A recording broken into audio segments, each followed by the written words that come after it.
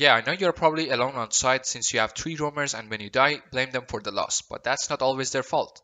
Anchoring on site is something a lot of players think they know, but in fact it's far more advanced. In this one, I'll be giving you guys tips on how to play on site and how to hold down rushes or sneaky plays from Crashwalking Ash. Before we go into the video, I'm looking forward to review your VODs on my channel and give my tips to you, so if you want to be in the next one, check the link in the description. Now, what are the good ops to anchor on site? Smoke, Maestro, Ela, Mute. Goyo with the new change, but don't get me wrong, these ops are specifically good for holding site. You can play Muzzy and still hold down site with your pests, but not as good as Smoke. Okay, how you want to do it? So first tip, prep as fast as possible, so in first 30 seconds, you don't die making rotations or placing camps. Second tip is after prep phase, go to camps immediately to see where are the attackers pushing from, so you have a better understanding of which area you have to hold. In my opinion, most of us just forget that we have something called barricading, so do it.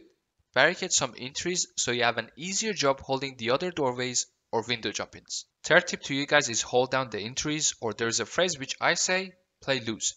How you should do it. So what does it mean holding entries or playing loose? Right now we have main stairs, dirt, blue stairs and oil pit as our entries to the site.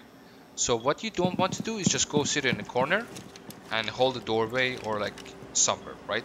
Instead, you want to place down your elements in the entries, blue, dirt, and also main stairs, and you want to play by one of them. For example, I want to play here.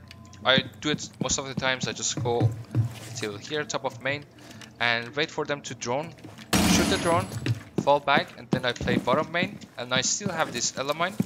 This way, I stop anyone from rushing into site in the first 30 seconds or 1 minute. And let's say if the element in dirt deploys, we can go back to site, we can call out, and our teammates can come back to the site. Or let's say if they don't listen to us, you still have that element inside main stairs and blue stairs, so you don't have to worry about any other entries. You can hold down this door or dirt by yourself. This means holding entries or playing loose. Fourth tip is you have to watch cams in round for your roamers or in general for anyone who's inside, so you don't get surprised by someone sneaking downstairs when all 5 players are alive and holding an angle. Now, I think one of the most important part of playing on site or anchoring is basically good positioning and knowing different angles. What does that mean? I'll show you. So what I mean is, imagine we're defending hookah and billiards and you hear some gunshots by Aqua and you want to hold this pixel angle. What you want to do is not get distracted, forget about VIP angle, because this happened to me before.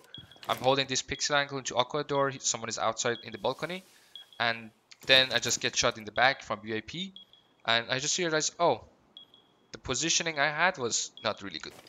So instead you can like come closer to the bomb, hold this one, and if this guy quick picks you or something, you can just go back here.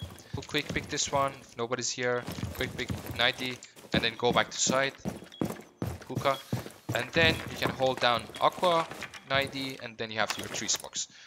Because as an anchor or like a support player, you just don't want to die on site to these simple angles or simple mistakes basically. And that's all the things I could cover for you guys. Hope you learned something new from this one. Make sure to like and subscribe, and I see you all in the next video.